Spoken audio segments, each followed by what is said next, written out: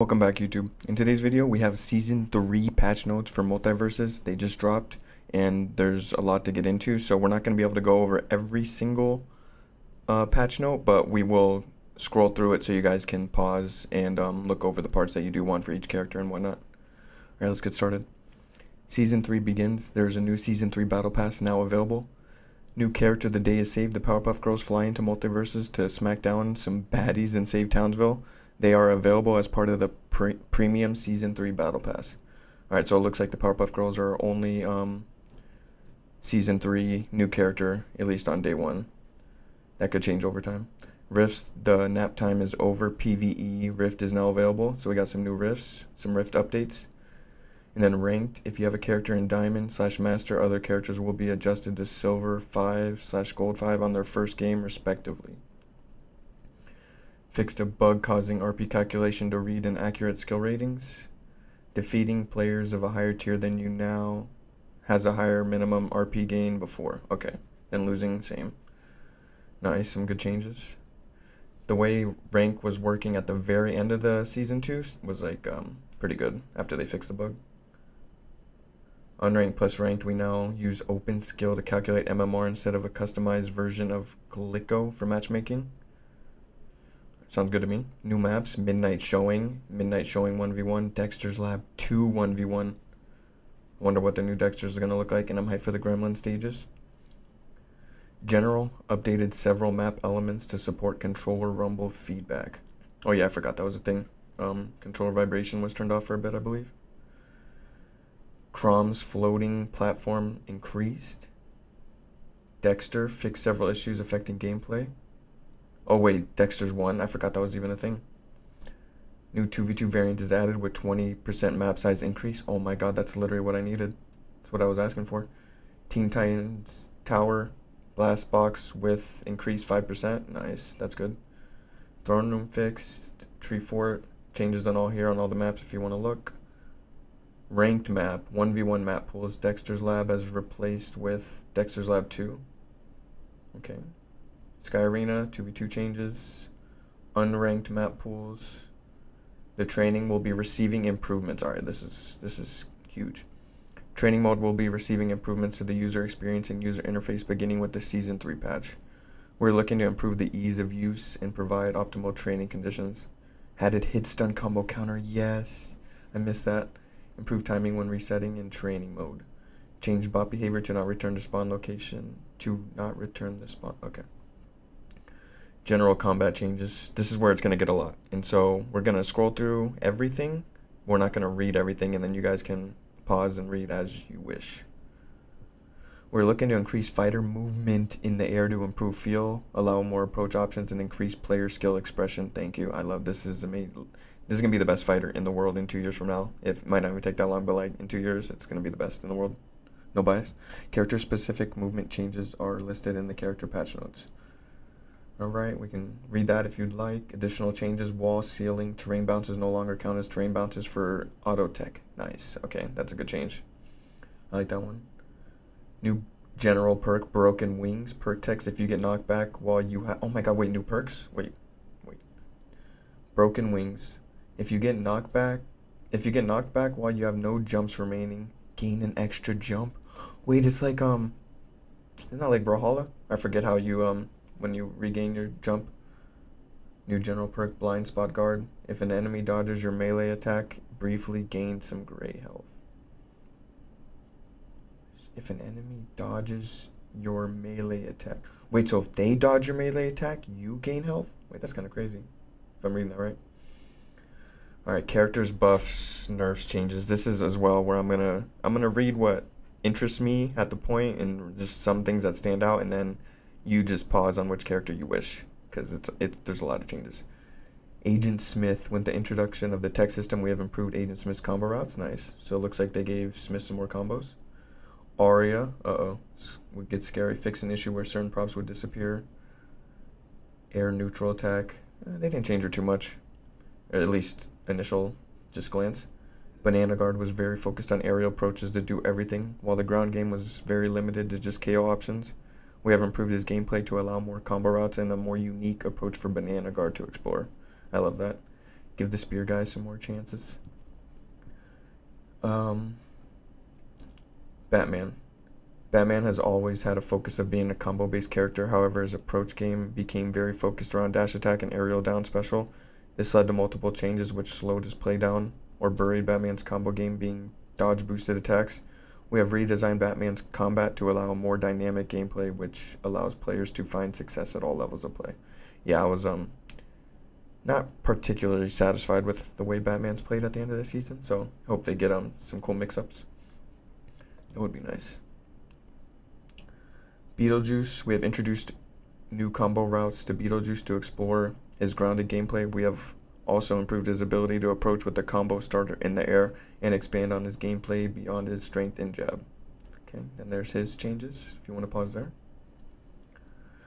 Black Adam was very difficult to contest at range. Dude, Black Adam drove me crazy. What about you guys? Or behind a partner. These changes are to address some of the dominance Black Adam had with stage control. Nice, nice. Bugs Bunny. Wait, I kind of want to read these. Ground side attack. Hitbox size reduced, so the attack is less likely to hit behind. Yes. Throwing a pie no longer destroys pies that have been reflected by enemies. Now air neutral attack. So this is Nair. Now maintains less momentum in the direction opposite Bugs Bunny facing during. Yeah, I'm pretending like I know what that meant. I'm stupid. Alright, so there's Bugs changes. Now Finn. Finn has a singular focus of carrying the opponents to the blast zone quickly due to many of his best combos being aerial based. This patch will address the power behind the backpack strength and some prevention to guaranteed carries. Sounds good to me. Give him some sauce, take away the cheese. Garnet, oh my god, look at the, yeah, see, I don't want to read all this, but you guys pause where you would like. Garnet was experiencing a few gameplay issues that were leading to combos dropping or facing difficulties in matches contesting faster characters. We have improved the combo routes and added armor to some moves and improved the attack to speed on some Garnet's approaches. Did they fix the star thing where she could carry you out there? Fix an issue where Garnets could spawn. Okay, thank you. Cool. Nice. Nice, nice. W changes. And there's Garnets again if you want to pause. Gizmo. Oh my god, little guy, little patch. Gizmo had some changes. Harley Quinn. Oh, we're gonna read all these. Skip ahead if you wish. General fixed an issue where confetti debuff stacks would increase when victims were hit by their own allies. Wait, their teammates would make. I didn't even know that was a thing. Grounded up attack, so up tilt. On with cancel window delayed 9 frames. That's reasonable. Startup window after charge increased 1 frame so that the attack is less likely to hit behind Harley. Okay, sounds good to me. Ground down attack. Is this her slide? Grounded down attack. Now more reliably combos into ground down attack 2. Okay. Nair. Oh my god. Now maintains less momentum when executed after dodging off a platform ledge to prevent a bug that was causing unintentional extreme travel speed. It's still fast. Cool. Now maintains more momentum when executed as part of a dodge attack. Lovely. Let's go. On hit cancel window delayed 7 frames. On hit cancel window. So does that mean I can't Nair into Sarah anymore? Like I can't combo out of Nair? Is that what that's saying? Can someone come and let me know, please? Air side attack. Now maintain more momentum during the attack startup. Let's go. Air down attack. Fix certain projectile clank interactions. Nice. Now maintains more momentum when executed as part of a dodge attack. Thank you. It was almost like useless dodge daring with Harley, in my opinion. I tried implementing it. Air ground neutral special. Fix certain projectile clank interactions. Yes.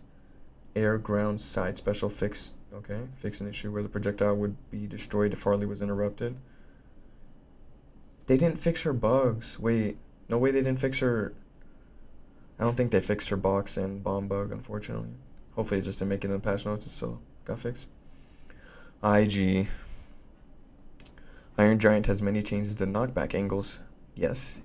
dodge boosted attack windows on hit, and adjustments to rage mode in this patch. The focus is to create new combo routes that have a finisher without allowing longer extensions that guarantee offstage carries. The rage mode changes will also address the dominance a team gained during this time frame. Awesome, because IG, strong as ever. Jake, oh my god, Jake, wait. Alright, we'll read what they said, and then you guys can pause and read what you like. While strong from a distance, Jake was lacking in ways to approach the opponents outside of using his bite command grab that led to a significant reward. We have improved on Jake's grounded gameplay to allow for better boxing tools and also improved knockback angles on some aerial attacks to allow for more aggressive combo starters. Okay, Jake's getting some love. Excuse me. Whew. These are quite some notes. Alright, that's Jake's. You can pause where you'd wish. Oh my god, let me scroll a little slower so you guys. There you go. Those are Jake's patch notes. Now Jason. Jason was really strong at the end. Air neutral attack. Okay, you guys can read that as you like. LeBron without basketball was too difficult to find success with. I agree. I couldn't even win with the ball. Leading matches to focus on a more passive gameplay or trying to keep the basketball as often as possible. We have improved many attacks involving the no basketball stance, so LeBron will feel more fun to play. Awesome, honestly. I wouldn't even mind LeBron being top 1, top 2. He's just a fun character. Also, with the introduction to the grounded tech system, we have added more ways for LeBron to ground bounce opponents for combo starters. Cool. These are a lot of notes, so pause as you would wish to read.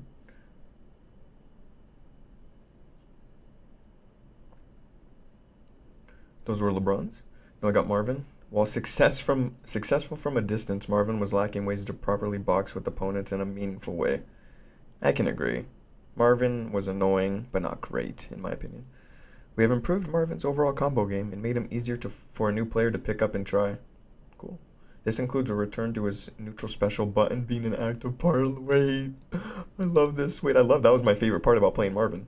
Literally, my favorite part was this button. Marvin was also experiencing moments where projectiles would not hit an opponent after dodging it at any time. We're looking into a fix for this upcoming patch. Cool. And here's Marvin's. Morty's patch notes. Raindog is a character who is meant to have success as a teammate, but was lacking enough utility to bring to a team compared to others. In our latch patch, we improved on Raindog's combo game. Okay, and then there's Raindog's description. Rick has seen recent improvements to special attacks, and with this patch, we are improving Rick's overall combo. Bro, Rick is so good already. Rick is going to be amazing. People are going to have fun with him. In seasons prior, we saw a main focus on usage of Rick's jab, so we have improved his other tools. Nice. There's Rick changes. With the introduction of the tech system, we have added more attacks that lead to ground bounces for combo starters. Okay, these are Samurai Jack's patch notes. Oh my god, some Shaggy changes. There's Shaggy's notes. Steven Universe's changes. Here we have Stripes changes, followed by Superman's. Then we got Taz, as well as the Joker. Oh gosh, there's Joker changes. I know you guys want to see those. Tom and Jerry. Yep. Description for this one. A majority of Tom and Jerry's focus revolved around using up attack as the all or nothing attack option due to its reward for hitting. That's very safe to say. Alright. This led to gameplay in which passive play was a primary choice until you could hit an attack with the up attack. Alright, so gave Tom and Jerry some sauce outside of that. Sounds good to me.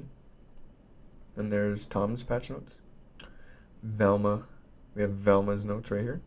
Velma was in a really solid spot at the end of Season 2, I think. And then finally, Wonder Woman. Wonder Woman air side attack now maintains less momentum when executed after dodging off a platform.